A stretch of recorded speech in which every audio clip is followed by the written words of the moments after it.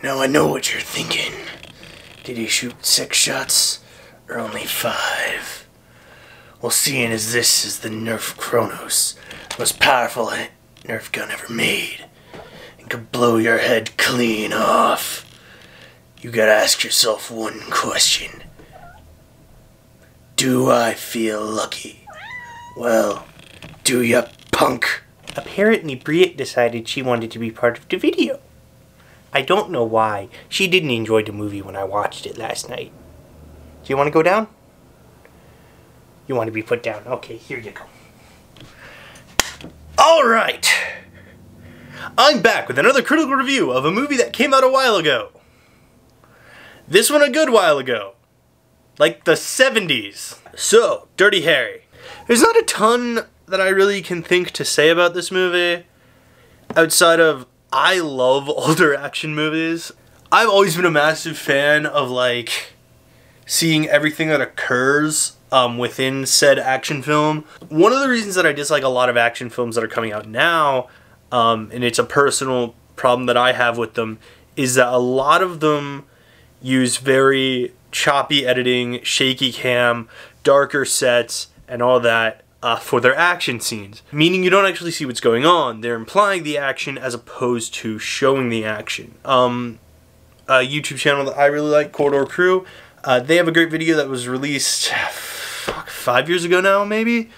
I actually don't know when it was released. Anyway, it's basically talking about why modern action films suck. And it basically is going over the same points that I'm currently telling you, with the whole issue of it's choppier, more disjointed. It's basically what I'm saying right now. Anyway, Dirty Harry, it's a phenomenal film. It's insanely good. I find it insanely entertaining every time I've watched it. As you can tell, I quoted like the most famous line from the film in the beginning, or parodied it, because I don't have a .44 Magnum.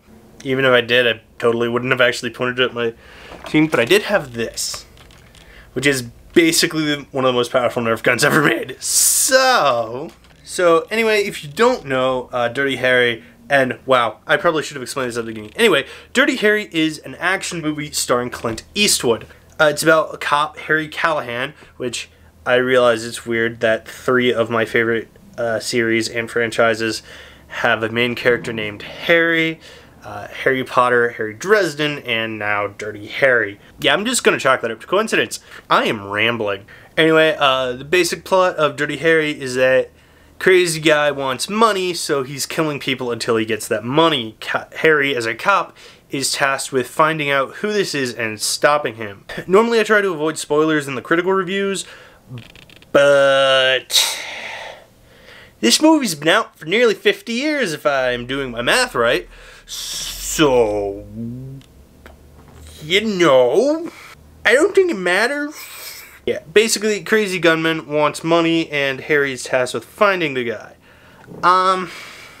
That's the basic plot, and that really is all there is to it. Harry ends up getting a new partner named Gonzalez, who they go through this stuff. Gonzalez ends up getting hurt by the bad guy. Harry basically says, hey, you should get out. Harry ends up tracking down the bad guy, but Gonzalez basically says, I think I'm going to quit, and Harry says, you should, and that he understands and is totally fine with that happening. He doesn't think that the life is for everyone, and he even doesn't know why he is still doing it. But at the end of the movie, after he gets the guy, which it's a 70s action movie, of course Harry's going to get the guy, Harry leaves the force, which I gotta respect the filmmakers for, like, doing. Most movies like this would have him just be like, fuck it, I'm gonna stay. And no, he straight up kills the guy and then chooses to leave, which I thought was great.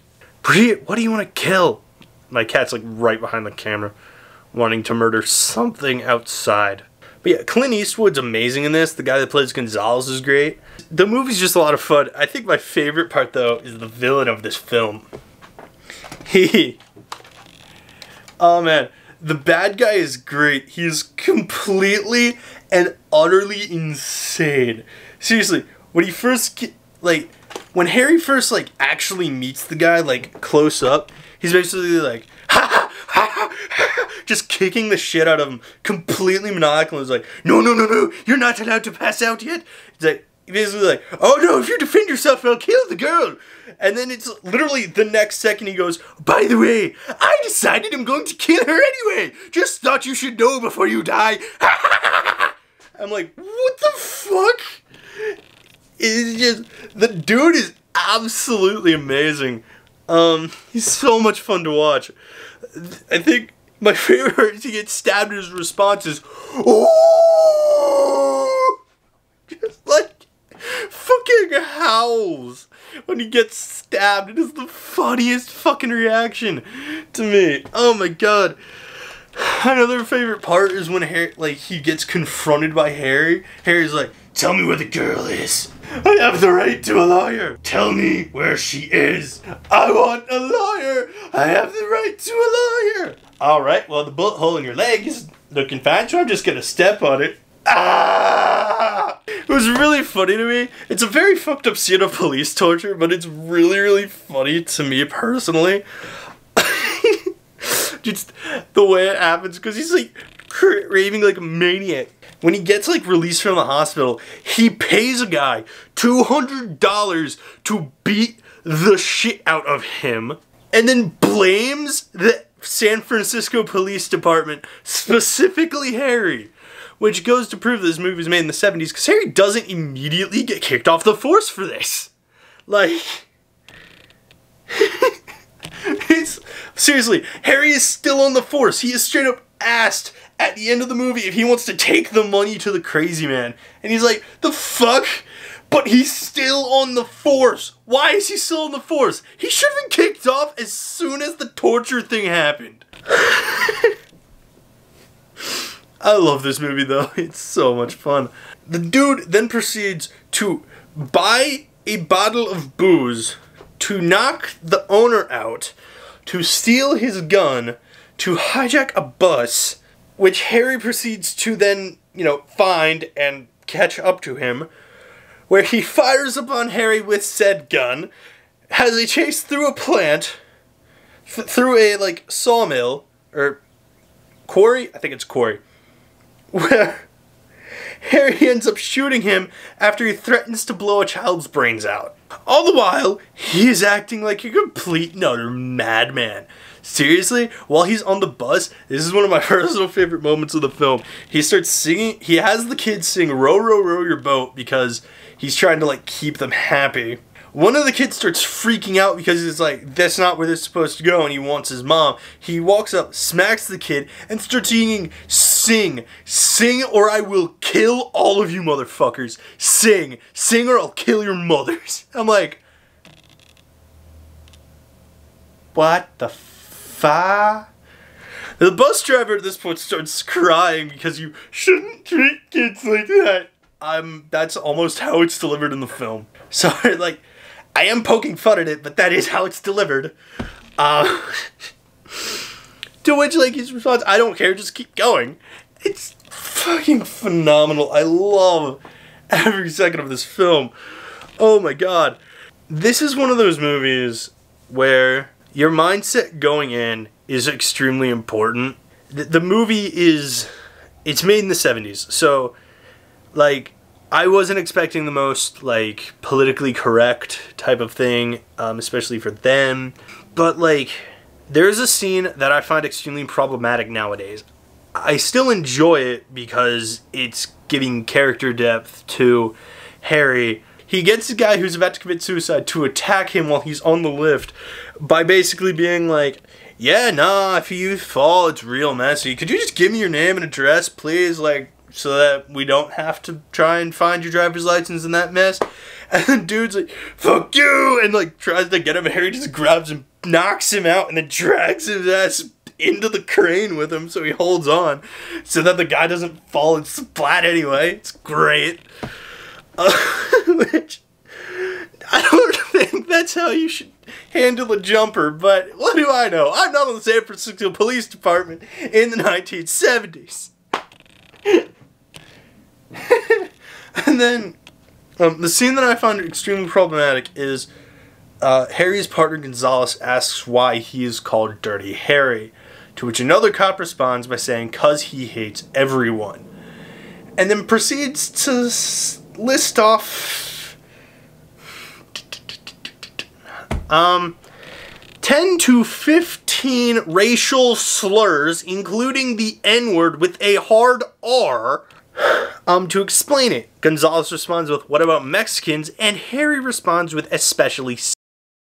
Yeah, definitely gonna have to bleep that out. And no, just know, if you're mad at me for saying that word,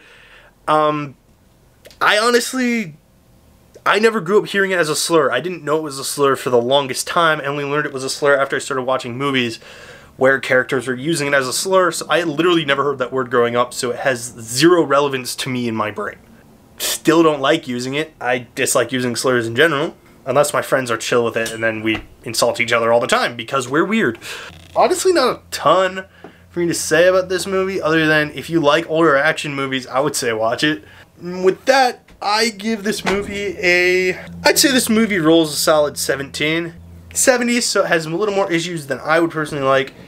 I think some of the bigger ones are that there are multiple scenes in this film that are shot completely in darkness. Like, there are flashes of light and you can kind of see what's happening, but, and you know, 70s, they didn't have the technology that we have now with like fairly lights to, yes, that's awkward, like lighter weight lights to be able to shine and like illuminate everything.